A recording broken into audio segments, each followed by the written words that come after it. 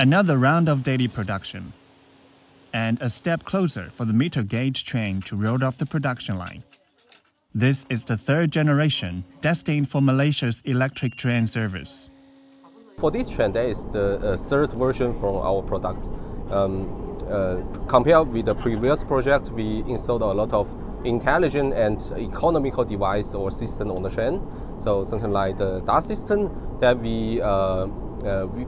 the system can give the economical driving advice to the driver. So the driver follow this advice can reduce the energy consumption more than 10% for the operator. It's just one of many trains and locomotives produced by the company that are now used globally, from Turkey to Brazil, from Belgium to Mexico. CRRC Zhouzhou has a global presence, with its products spanning 6 continents and over 50 countries and regions.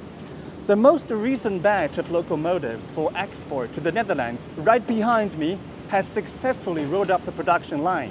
And remarkably, it all started 66 years ago when China's first electric locomotive was produced right here.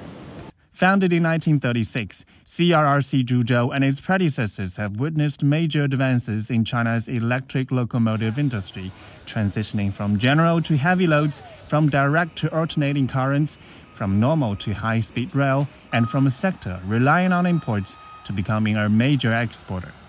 The cradle of Chinese electric locomotive is now seen as a dream factory for the global rail transit system in high demand across the globe.